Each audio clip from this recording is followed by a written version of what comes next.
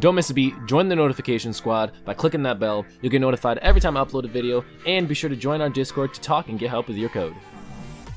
How's it going, everyone? Welcome back to the source code. My name is Deshawn, and today we are going to be looking at conditional operators, which is simply just two things, which is the double ampersand or the double vertical line. The double vertical line meaning or, and the double ampersand meaning and. So basically what this means is when we're looking at the double ampersand, and if you guys are having trouble, don't worry, the code will be available on GitHub, but this is more like an explanation video rather than necessarily raw code.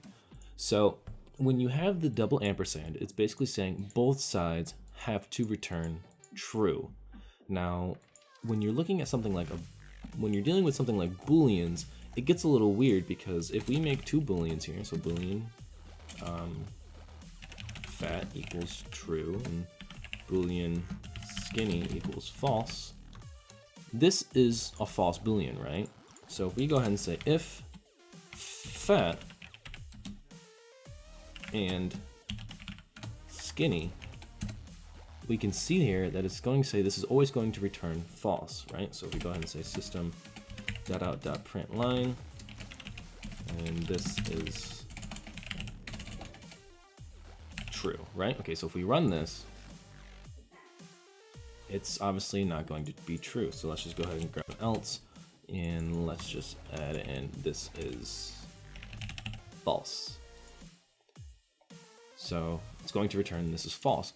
And now the reason why is because what this is basically saying is this is asking if fat is true, then this side is true. And if skinny is true, then this side is true, right? So what we have to say is we have to go ahead and say if skinny, if not skinny. So this exclamation point here means not.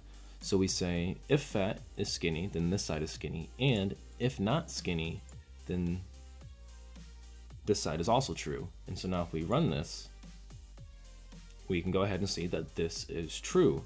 But now what we can do is we can go ahead and say or, so we can say if fat or if skinny.